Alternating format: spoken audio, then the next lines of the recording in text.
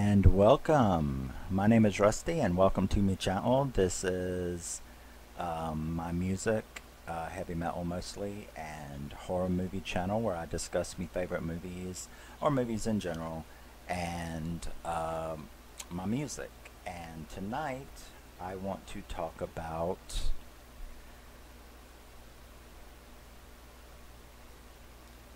I Feel Naked. I want to talk about a movie called Harpoon, and it was released in 2019, and it is a movie that it has the prestige, I guess, if you want to call it that. It has the prestige of being the very first movie ever that I bought digitally. Now, if you're new to the channel or if you've been around, you know that I am a physical media person. I do not do digital stuff. I don't buy digital music. I don't buy digital shows or stuff like that. I don't like it. And I had heard a lot about this from a couple of friends whom I trust their opinion on, and they told me how great it was. So as usual, I looked it up on International Movie Database. It's got a really high score for a horror movie. And Rotten Tomatoes has it at like 98% or something. It's like ridiculous for a horror movie.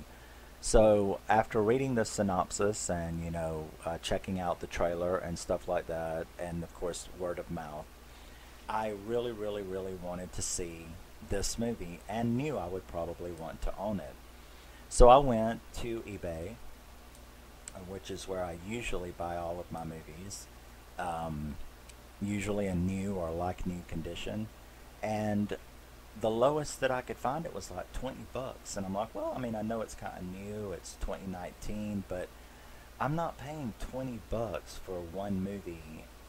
I have paid 20 bucks, 25 bucks for like a special edition My Bloody Valentine, or another one was Just Before Dawn, the Blu-ray Scream Factory thing, because they're always so rip-off.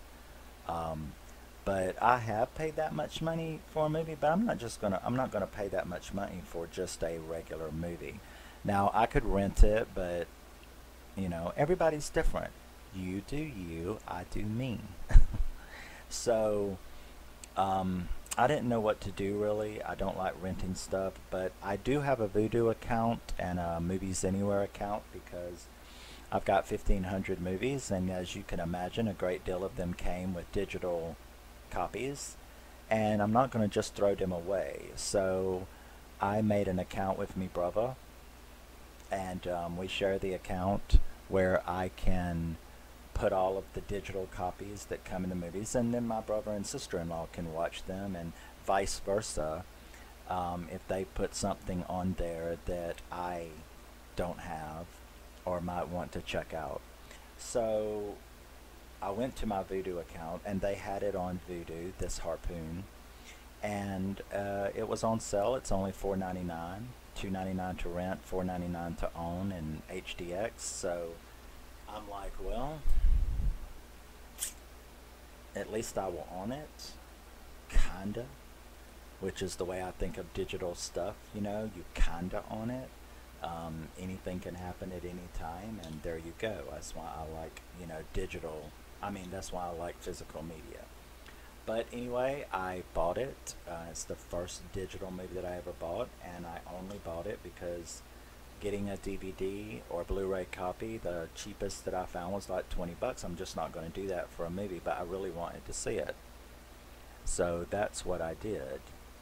So it has the prestige of being my first ever digitally bought and owned movie that I do not have a physical copy of, and I feel weird not being able to hold up the Blu-ray. It kinda sucks, but let's go ahead.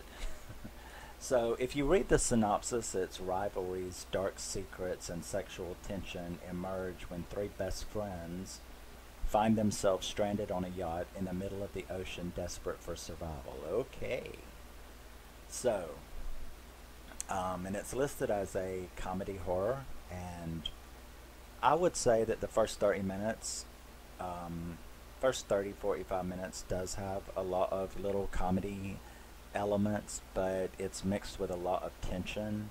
So it's okay. I mean, I don't really like comedy horrors, but if they're good, like Zombieland or something like that, I'm okay with the occasional comedy horror. This, however, I really don't know if I would categorize it as a comedy horror. There is comedy elements to it, but those fade after about 45 minutes, and the movie is brutal. You understand me? Brutal. So this movie was directed by Rob Grant, written by Rob Grant and Mike Kovac, and it stars Munro Chambers, Chris Gray, and Emily Tyra. I didn't check to see what else they've been. I don't recognize those names, but they are phenomenal. So, yeah. So how do you do this? Okay. The movie is one of those one location movies. However, we do start in town. We are introduced to the characters, and that is Jonah, Richard, and Sasha. Okay. Now, Richard and Sasha are boyfriend and girlfriend, and Jonah is their best friend. But together, all three of them are like this little tight pack. Now, Richard is extremely rich. Like, they even show in one of the comedy segments, they show his bank account. He's got like $900,000 in it. He's a rich boy. Jonah's poor as dirt. And Sasha is just like, I guess middle class, lower middle class, but she's his boyfriend, so, Richard's boyfriend, so there you go. So, the first thing that happens as the story begins, is you see Richard having a tantrum. Now, these are three extremely toxic people, and they are in an extremely toxic relationship. And that is what this movie is about. It's basically about three friends who are toxic themselves and are involved in a toxic relationship. Their friendship is toxic. Richard and Sasha's relationship is toxic. They're just three toxic people. And the truth is, none of them have any other friends. They are like these three little toxic people that are best friends, but are yet very, very bad for each other, as we will discover. So, once you have that part set up, the first thing that occurs is you see Richard he's got a serious anger issue problem, and he is throwing an absolute fit in his Jeep because of something you're not quite aware of. He arrives at Jonah's apartment, where he proceeds to beat the absolute shit out of him. We're not talking sock him upside the face and bitch at him for a second. We're talking about jumping on them like a commando, black, bloody blue. He beats the absolute shit out of this guy. This is his best friend.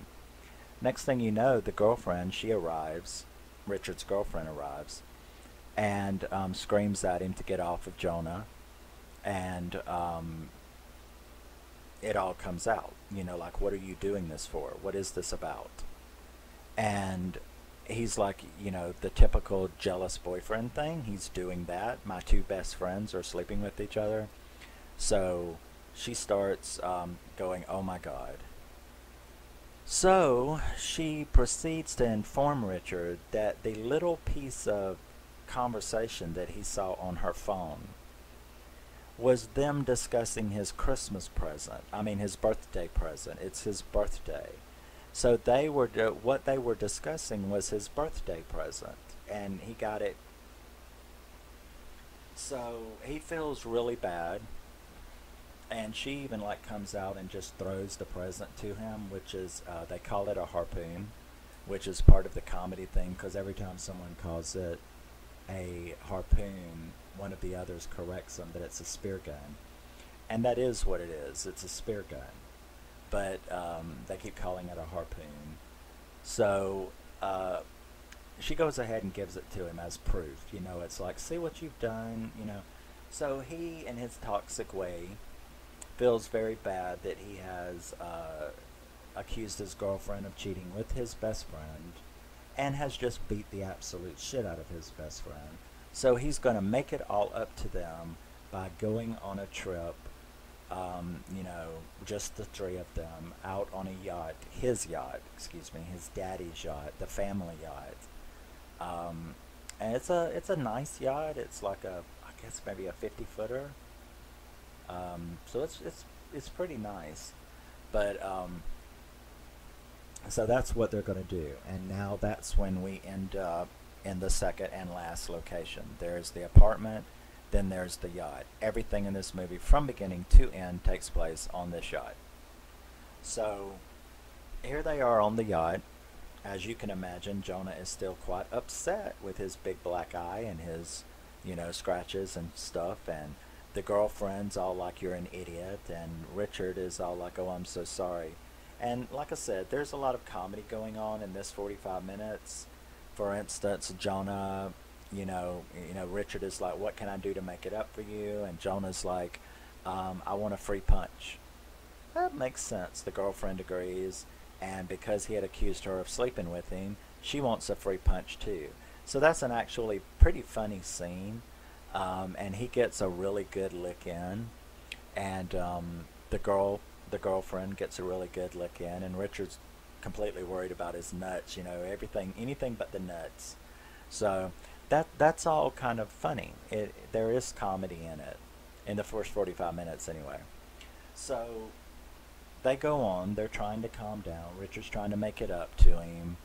Everybody is trying to be calm. And once again, we're dealing with three extremely toxic people. And one of the things that we find out going on about this time is that in actuality, they were screwing behind his back, but only one time. And they're worried about him finding out. And so you've got these three people out alone in a yacht, worried about these two, Sasha and Jonah, worrying about Richard finding out. So the tension begins to rise because Richard can tell something's going on between them. Like looks and stuff like that. He's still suspicious, is what I'm saying. But then again, he has a very toxic anger management, pretty much antisocial personality disorder, which all three of them have. And he attacks Jonah again. Like, I'm leaving stuff out, but he attacks Jonah again, beats the hell out of him again, and this time he's going to kill him. He is going to kill him with the spear gun. And I actually think he just might have done that. So he is beating him again. The girlfriend, though, because he drops the spear gun, and he's strangling him to death, right? He is strangling him to death. The girlfriend knocks her boyfriend out. And like I said, now we know that the two did sleep together one time, but they weren't having an affair. So they have Richard knocked out. They know if he comes to, he's going to kill them. So these two geniuses decide, why don't we just push him over and we can run off together? And the girl's like, well, I never said I wanted to run off with you anyway, but when he gets up, he's going to kill us both. And we can't do anything. Let's just go back to shore. And so they start trying to go back to shore, but the yacht will not start. They end up pushing Richard into the water, which wakes him up. And some more comedy, it's like, hey, sorry. Can we figure out some way to just like coexist between the three of us and go back to shore? So they end up letting him come back on the boat.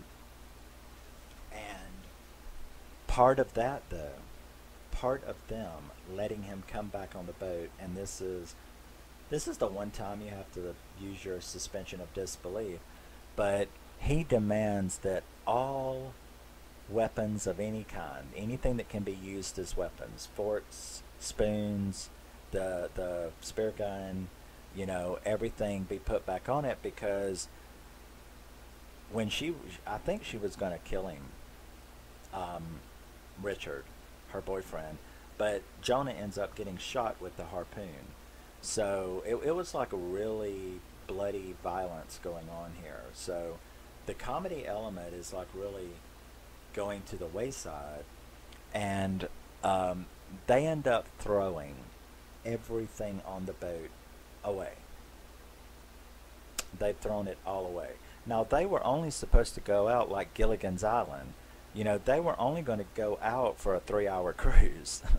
They didn't bring any food. They didn't bring any water. They didn't bring any extra diesel. They didn't fill up the boat. They were just going to go out and talk things out and try to make up, you know, for that. So all they had with them was what they brought with them. They didn't like stock the fridge or anything like that. So there's no food. The yacht now will not work. They can't get the yacht to crank up. They don't know why. You've got these three people who are like very suspicious of each other. Richard's tried to kill Jonah twice. You know, the girlfriend has knocked her boyfriend out. They then admit that they slept together one time. So there's like a lot of hatred going on. A lot of hatred going on. And in the meantime, they went so far out that they're stuck way out in the ocean, in the Pacific. So they're stuck way out in the ocean, and they have no food. The boat won't work. So the pumps for the water and stuff won't work. They didn't bring any supplies. The dumb idiots have thrown everything overboard. Jonah's been shot in the hand, so there's no medical equipment, you know, like first aid kit or anything. They weren't prepared for a long trip. Now, there's probably like a week goes by while this three toxic best friends, who now pretty much hate each other's guts, are stuck on this boat while they are slowly starving to death and thirsting to death. They do the craziest things, like they eat a seagull, try to drink its blood, and on top of everything else, Jonah's hand, where he was shot with the harpoon or the spear gun, has become infected, and it's like he's gone septic, blood poisoning. You can see these black lines going up his arm and stuff. They know that he's going to die, and you can imagine the pain that he's in. And they even attempt to, you know, because she is she's a trained nurse, and she works at a nursing home as a caregiver. So she's not like a hospital nurse, but she is a trained nurse. And the only thing that she can come up with is, we've got to cut your arm off. And that's a pretty horrible scene, because there's nothing in there but one bottle of wine that they had found. So they break the bottle after they had drank all the liquor and are going to cut his arm off with a piece of glass. That doesn't work out well. And they end up stopping, you know, because this isn't going to work. They do make a cut, but it's not going to work, and Jonah's not going to allow it. And then here is where usually Daddy Storyteller is going to piss you off, because we are now approaching a moment in which I am going to have to tell you that I am not going to tell you anymore.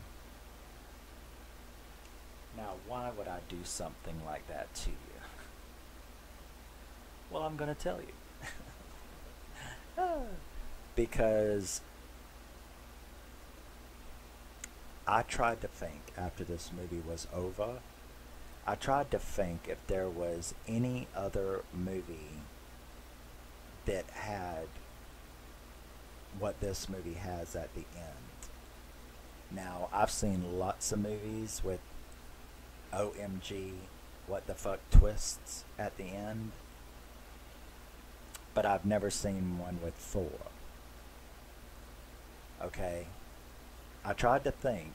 I've seen movies with twists, and I've seen movies with multiple twists. But I've never seen a movie with four twists that I did not see coming. And this may explain why it's got such a high rating on Rotten Tomatoes and International Movie Database for a horror movie, is because what the fuck, you know, I was impressed, and I knew I would like the movie from the trailer, but I'm very very glad I bought it.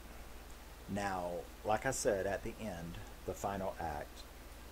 Remember what I said. You're talking about three very toxic people. They hate each other's guts. You kind of heard the little things that have gone on between them.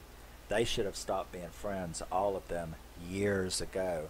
But because of their personalities, and it's kind of a personality study as well, because of their personalities being so toxic, they have no other friends. And you know why these three have remained best friends. No fucking body else will have them. Not Richard and all of his money. Not Jonah and his fine ass, because he is fine. Richard's pretty cute too. Not Sasha, who is also a pretty girl. But they literally have no friends. And you kind of know why. They're all three, their personalities are shit. And they are all each other has. So, like I said, you're at the point now. They've been out there way more than a week. They are starving to death. They hate each other's guts. They have been kind of hinting around for a few days that maybe one of them should sacrifice themselves so the other two can live. So they draw straws to see who is going to be eaten. And that doesn't work out well either. And can you imagine being in a situation like that? I would just refuse. I mean, die with dignity, for God's sakes. You know what I'm saying? I would just be like, look, I'm not eating either one of you. I hate your guts. Especially the two guys are like hating each other's guts, right? But I'm just not going to eat you. You know, I understand the Donner Party, and I understand, you know, the plane crash in the Andes and all these movies, and I understand that people do that. I understand that survival instinct can do many things to different people, but I can assure you that I'm not going to eat anyone. I'm just not, yeah. But so that was kind of a pretty cool scene, and that's when it starts, which is why I have to stop. It's during that scene and right after that scene that the twists begin. And when I was watching it, you know, I'm like, this has been a pretty good movie. I'm very glad that I bought it. And like I said, it's on sale at Vudu for $4.99. I'm very glad that I have it and can always watch it as long as I have access, I guess.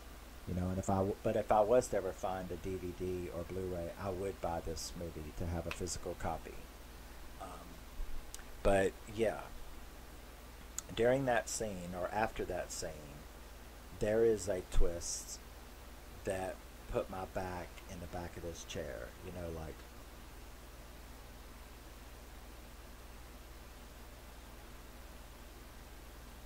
the fuck. And I'm like, that was good. That was gross too, and it was good. You know, and then there is a second twist that put me right back there, and I'm like going, oh wow, two twists. I didn't see that coming. And hey man, I am an expert. You understand? I'm an expert with movies. I can spot shit coming a mile away I did not see.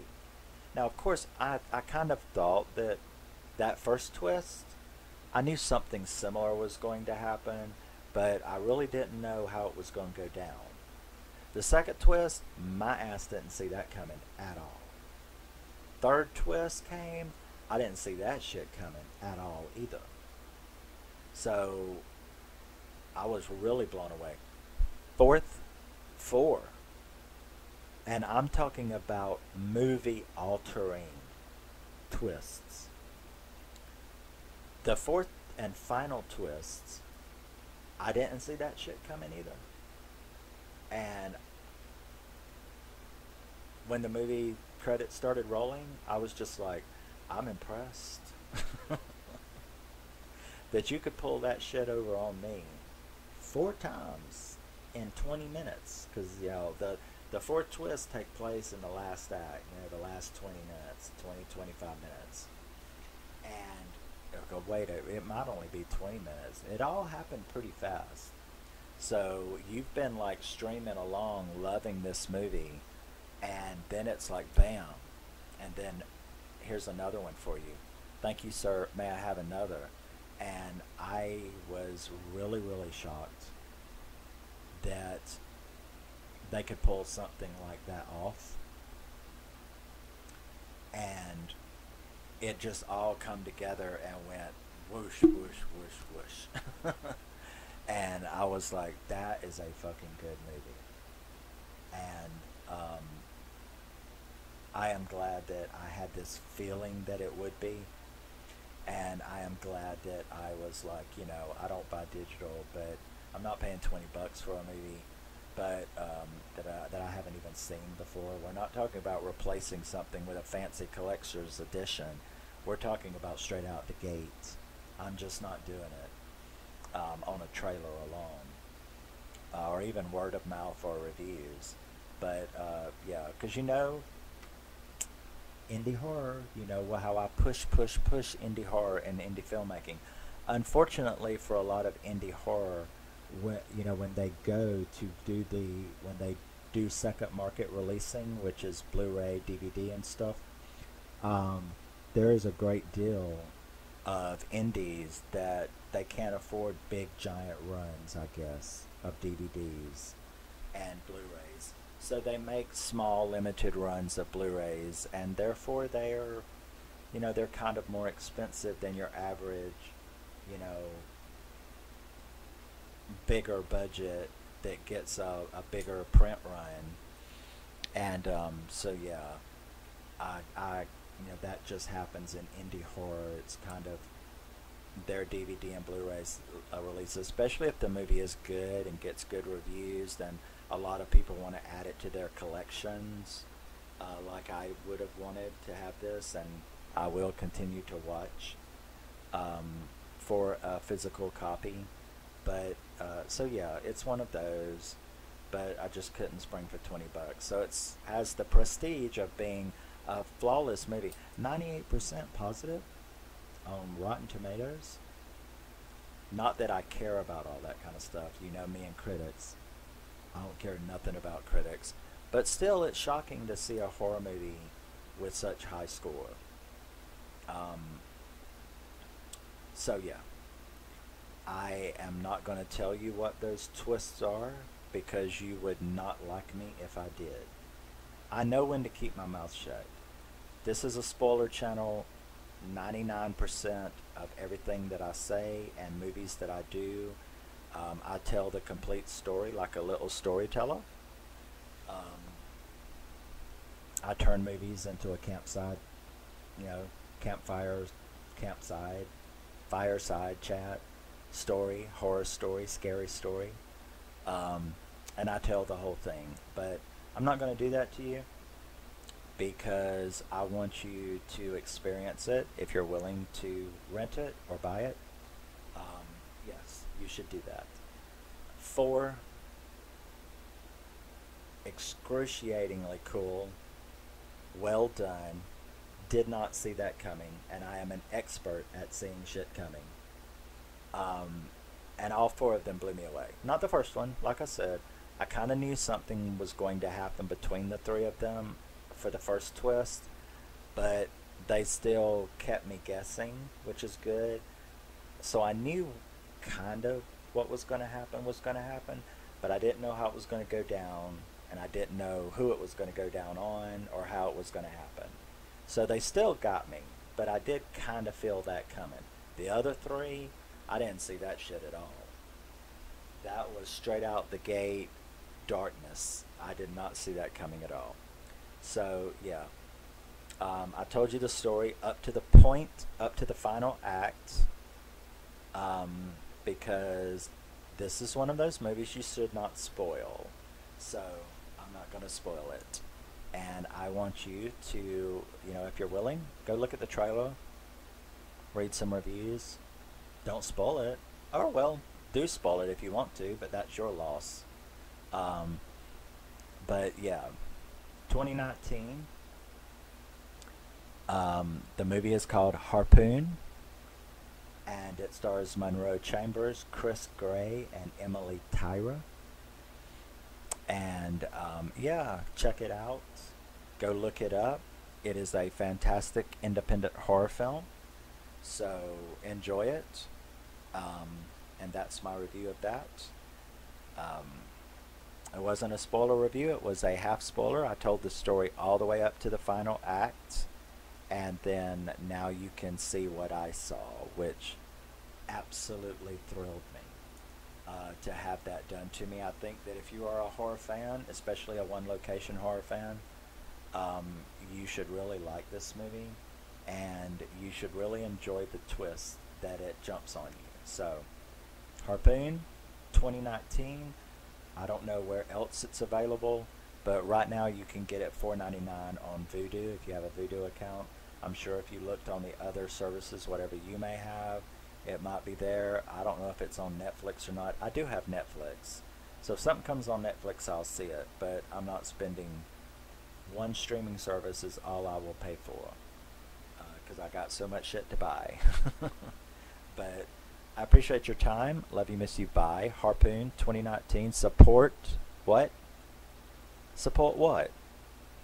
Independent horror films and independent horror filmmakers. And I will see you in the next one, which will be, I'm going to start the Resident Evil franchise in celebration of the new Resident Evil movie that's coming, and I'm very excited for it. So I want to go through all 6 Mila movies, and which I love, and we're going to do that next. But I had to jump in since I just watched this yesterday, and I'm still recovering from the coolness of this movie.